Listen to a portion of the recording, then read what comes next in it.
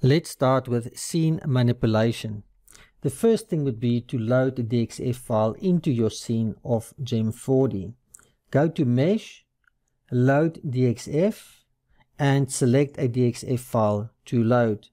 There's also another way that you could have loaded a DXF file into GEM4D, and that's by going to Windows Explorer, and then use Windows Explorer and just drag and drop the file into the scene. That would have worked the same way as well.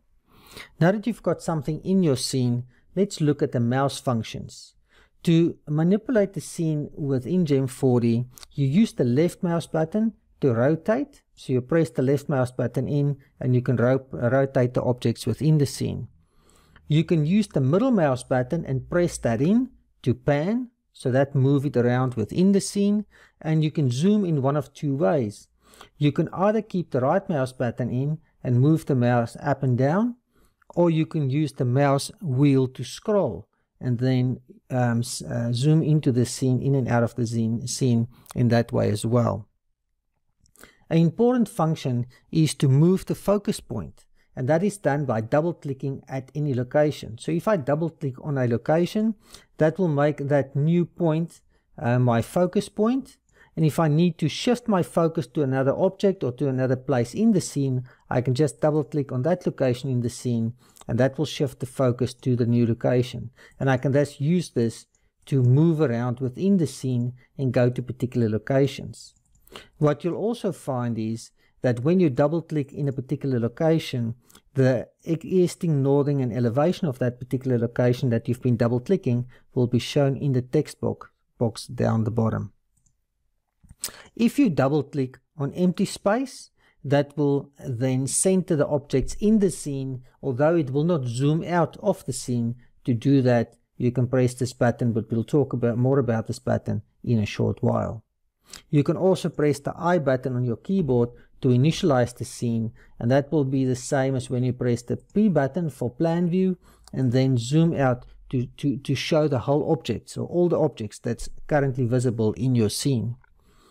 Two keyboard buttons that's really important, or two keys that's really important, is the Shift key and the Control key.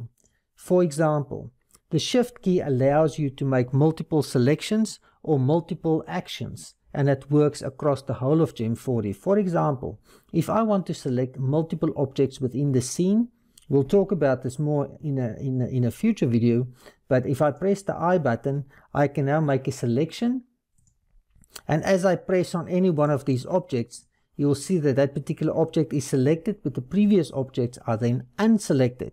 But if I press Shift in, I can make multiple selections, and you can see each one of these objects that I'm selecting is now shown as selected as well. And you can also see each one of these objects, as I select them, will show the wireframe, and the wireframe will indicate that this particular object is now selected. And as I select this object, you'll see it also happens on the left hand side in this list box. The same objects will be selected there as well. If I want to make a selection that's now outside my visible scene, I can press in Control, and Control allows me to reposition my scene without activating the action that's currently active, and it works across the whole of GEM4D. I can reposition myself, I can press in Shift again, and I can continue my selection.